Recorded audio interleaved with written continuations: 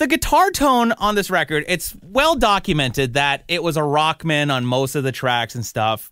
Right. But was it really just all Rockman, or was there other things being piped in there?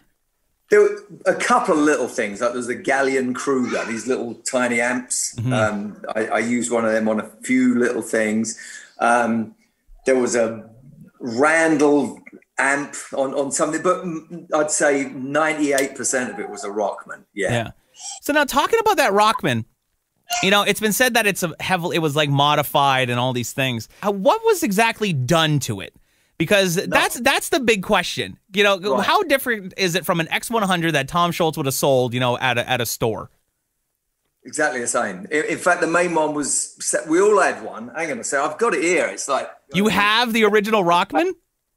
Yeah. Oh, my God. Yeah. Hang on a second.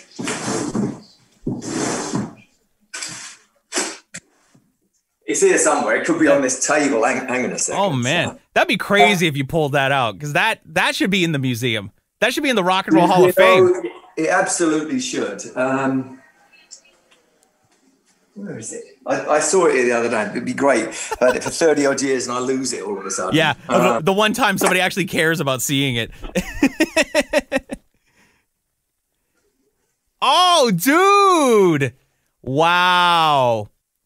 So yeah, I mean, you know, you could, on these ones, you couldn't turn it had to be chorus or reverb or the echo. Yeah.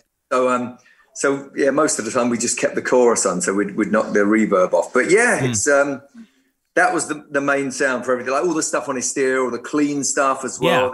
Yeah. It sounds like that. Tom Scholz made me one later on, a rack mounted one that you could, you know, take it all to, you know, take all the stuff off. Right. I've got that. That's awesome as well. But yeah, it was definitely a sound and a thing. And then the album after, we used the different one, the other one that you could actually turn all the stuff off, the cheaper one. Oh, so Adrenalize was a Rockman too? Yeah. Wow. Nice. So talking about those guitars, you know, like what was the main guitar Felix? Like that was the main axe that you guys used? Like what kind of pickup were you using in there? Was it like a Super Distortion or? Yeah, DiMarzio Super Distortion. And it was, the rest of it was kind of standard, but I had a Kayla on it. It's actually got a Floyd on it now. It's got a Floyd and it's got it broke. Actually, the wood broke. It kind of snapped because I had a Floyd put on and it kind of gave way. But Mike Jackson, he said, "Oh, I can fix that," and he just put some hard rock maple in there, and it sounds great. I used it recently, actually. Yeah. That's me. I read somewhere that, you know, Mutt had like a Charvel kind of laying around in the studio too. Like, you know, was that used to track anything or?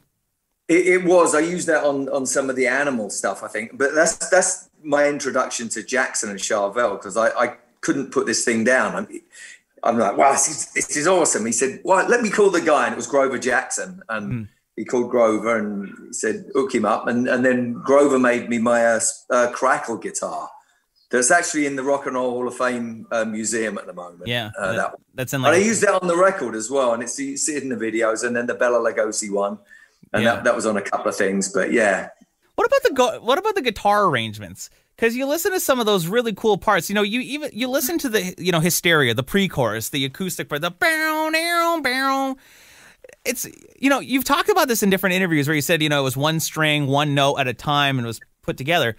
But there's a certain sound to that acoustic where it's almost like, you know, they're automating EQ or something, or there's like a filter like on those punches, because, you know, you try and do that, it sounds like a guitar, but it almost has like a bow like kind of sound to it, you know, almost like a wah-wah. Well, that was Felix actually as well. That was an electric guitar, and through that on the clean sound, you know. So it wasn't an acoustic guitar. That's Felix. Yeah, there was no acoustic on it. Yeah. Wow. So and whenever you play a chord, there's a certain amount. I'll just show you. Actually, hang on. There's a certain amount of arpeggio. You know, if you play like that. Yeah. There's a bit of that. So it's that. Then. I mean, that literally, that was it. It was that. And wow. That kind of, yeah. But there's just such a sound to it, you know. Like I said, you know, it's really cool the way they processed it in the mix, because I'm sure it didn't sound like that when you recorded it, but when it's all put together, there's so much compression and like it. Like I said, it almost sounds like there's like a filter, like automated, like a wah on it. It's just really cool. No, I mean, it was my friend came in. He's a guitar player as we were recording that, and he said, "Wow, what are you doing?" And because I'm like sitting there, like, you know. We're saying, well, we're going to get this thing that sounds like, but without doing it with your fingers, because you wanted that pick sound. So it was unique, and you didn't want it to sound like a keyboard. So yeah, that was pretty much it. You know, Mutt said, let's separate the thing so everything hits exactly on the nose, and it just creates a different sound that normal people wouldn't do. Well, that's it. It's but you know what? It stands the test of time because it just sounds so good, you know?